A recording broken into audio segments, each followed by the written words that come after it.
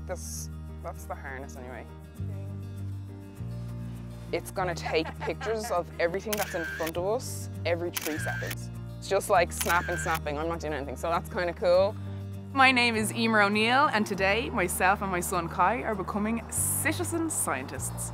We're going to go around and we're going to see how accessible our local area is. And then this can be used to generate information to help people so that the route that you're taking, you know you can get there without much difficulty. Whether you're using a buggy or in a wheelchair, whatever it may be.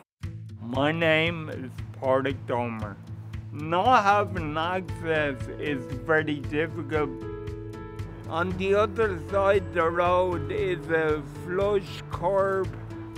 I would be able to access that, but I can't get down because of this raised curb.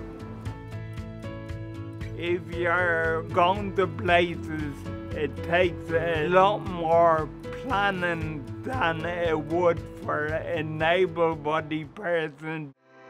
I'm Aveen Bird from Crowd4Access. Crowd4Access is a partnership between citizens and data scientists coming together to map the accessibility of footpaths in our cities and towns.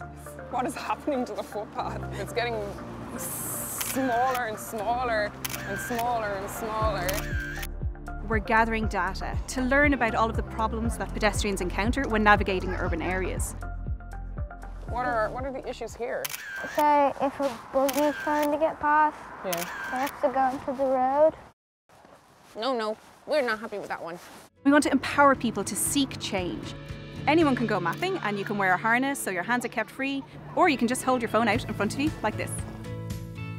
I want to make sure that we get a good shot of this. The app automatically blurs any personal information that you might capture, such as faces or car registrations. The mapping is very easy.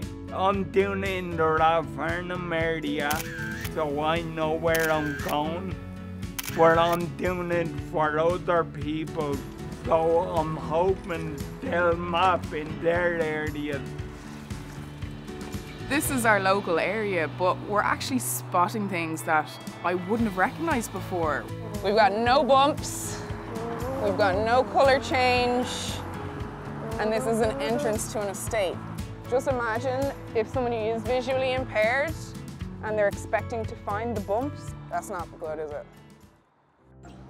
We also need citizen scientists to take the data from the photographs and put them into online maps. And you can use the photos that you've taken or that others have taken. The more information you have on the map, the more places people can access. It's going to make life a lot easier for wheelchair users, so I thank you in advance. I'm really excited to be part of this project, to be a citizen scientist, because I think it is so important that everywhere is accessible for everyone. Good job. We're making change, bro. To become a citizen scientist and get mapping, visit our website, and you can take part in one of our workshops or just get mapping yourself.